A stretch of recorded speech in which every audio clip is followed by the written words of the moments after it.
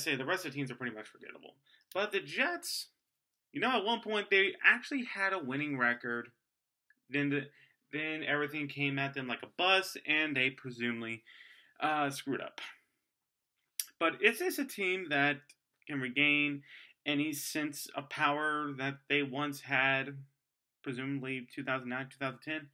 Or is this a team that's just going to be bottom barrel for the rest of their days? Let's have a look. So they did draft a new quarterback, Sam Darnold, traded out for him in the third overall pick. And of course, they signed Teddy Bridgewater, and of course they bring back Josh McCown. I do feel like I know what their plan is for quarterback. Their plan is that they're going to have McCown mentor Sam Darnold. They just brought in Teddy Bridgewater to see, does he have anything left, and perhaps be a suitable backup. But the plan is to have Sam Darnold be the starting quarterback for the team. And of course, their running backs, they have Isaiah Powell and Elijah McGuire. And I was pretty shocked when they signed Isaiah Crowell. I mean, he is a short yardage back, but I thought they had a nice duo with McGuire and Powell, because I thought Powell was a nice third down back, good receiving back with enough speed and power to be a main back.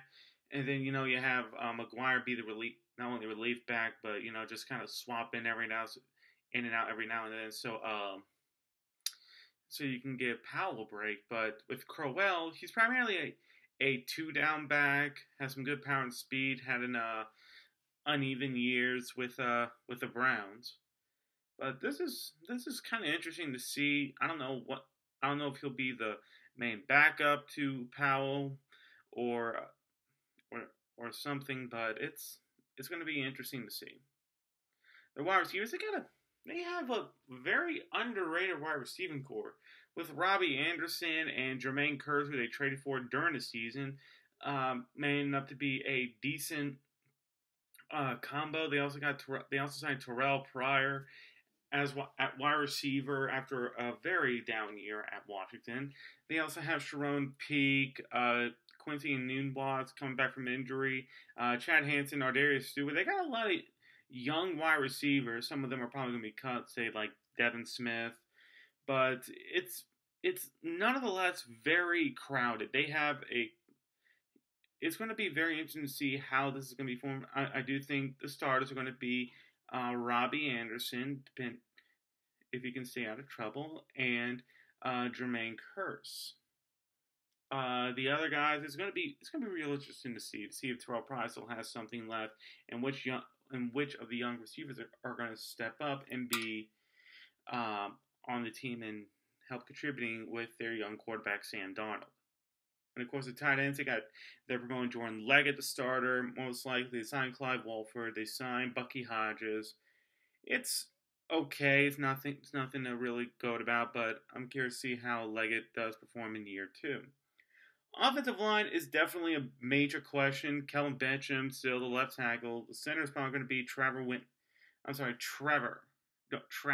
Swanson. With the guards being Spencer Long and Brian Winters. No, I'm sorry, not Winters. I'm sorry, not Spencer Long. James Carpenter, unless they plan on putting him at tackle. But this is an interesting group. It's interesting to see because it's not really exactly formed. They got some players they might want to try out, but you can basically pencil in.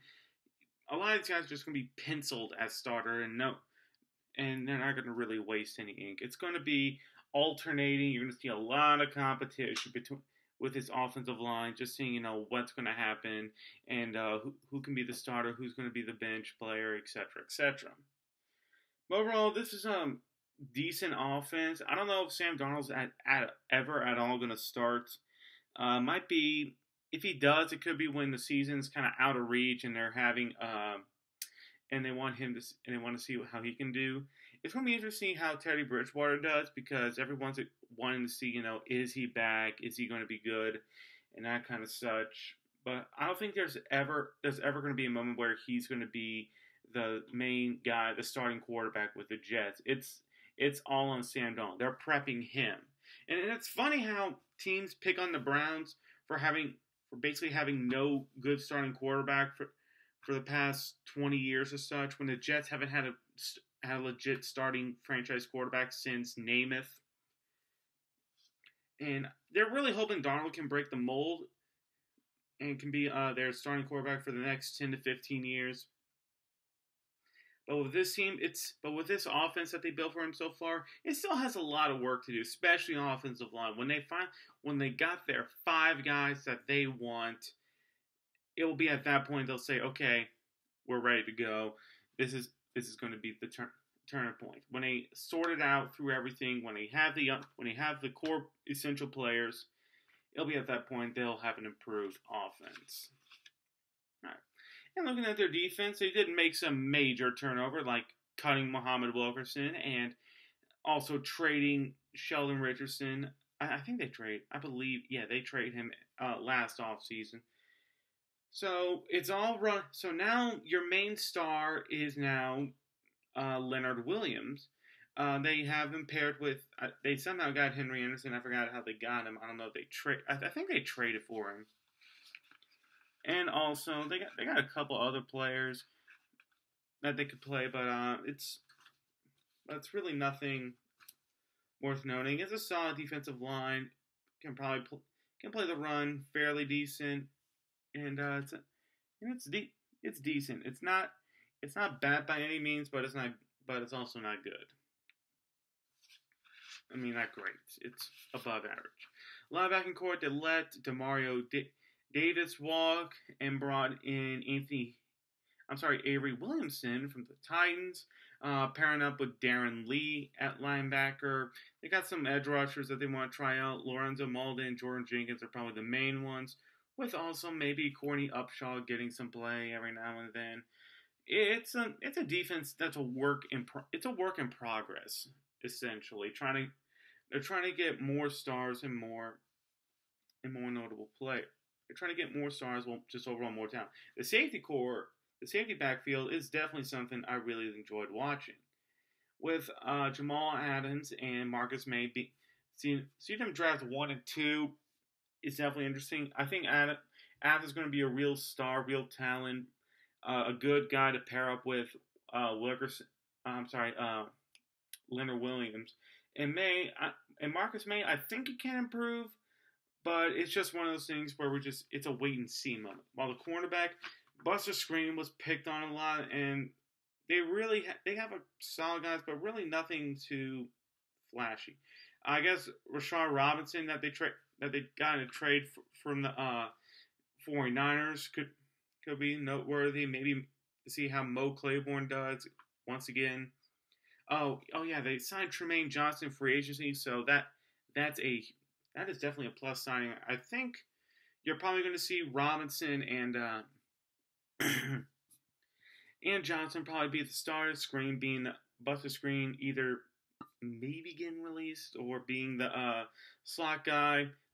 It's a decent backfield. I still think probably the better one was 2010. I thought that was a lot better when they had Revis and a prime Cromartie. In his prime Antonio Cromartie. But the defense is solid. Is pretty solid with some weaknesses, probably going at the edge rushing category. I do like Leonard Williams, and I think Henry Anderson, depending if he can stay healthy, could do well in that scheme. But this is just a bit of a mess. Todd Bowles, I really think he's a smart defensive coordinator, and he tried his best, but he was not working with the best of players in 2017. But I can see this defense maybe being ranked 20th at best, just judging by the talent they have. It's just that who knows what the offense is going to be like. If they're on the field countless times, then that defense is definitely going to struggle. And they do. And I want to see him a little more talent. I want to see a true number one corner kind of step out. Tremaine Johnson has some makings of being a number one corner, but to me, he's more of a complimentary guy. But they definitely have some players that they do think will step up and perform well. And I'm looking forward to seeing how this young team does, because that's one thing they got both on offense and defense. A lot of young players that they hope can step up and play well. And of course, looking at the schedule, of course, you have to play in the AFC East, playing against a team like, the Patriots twice, and you have to face the Bills, who gave them some trouble, then the Dolphins, and then the rest of the schedule. They got a couple easy games, like going against the Browns, but the rest of it is very tough. They have to play the Lions, they have to play the Vikings, the Bears, the Packers, the Broncos, the Texans, and the Titans and the Colts. So this is a very tough schedule for them. They got, especially with the kind of players that they have, just kind of hoping which young player sees kind of really steps up. And if they can get and if the young players can step up at the right moment, I think they still won't make the playoffs, but they won't have that bad of a record. I think at best, this is a 7-9 team at best. But at worst, this is a 5-11 or 4-12 team. Just a ton of young players with a tough schedule, and this isn't exactly what this kind of team needs to be a real dominant force. I don't know if they'll ever make it back to the playoffs. They haven't been there since 2010, the second year of the Rex Ryan era, and this kind of schedule isn't bringing any good news for them.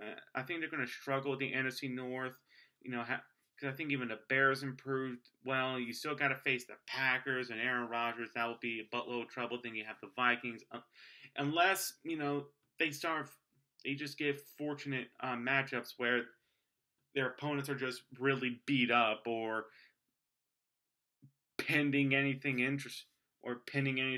They actually have an opponent where they match up well against them, like say against the Browns on Thursday Night Football. Then it's a different story. But otherwise, it's a team that it has some weaknesses, a lot of potential, but this is not but nothing really solid or concrete. It's not like how they were last year, where they were called the least talented team in the NFL, but this is not a team that I can see really developing into not only a potential playoff team, but really a good team. Not yet, though. I think they're probably a draft away from being that team. They just need to stockpile more stars and hope that some of the young players that they have can step up and play well. Well, tomorrow I'm going to cover the Bills and the Patriots on Thursday, and we'll conclude NFC East with a wrap-up video. Till then, catch you later.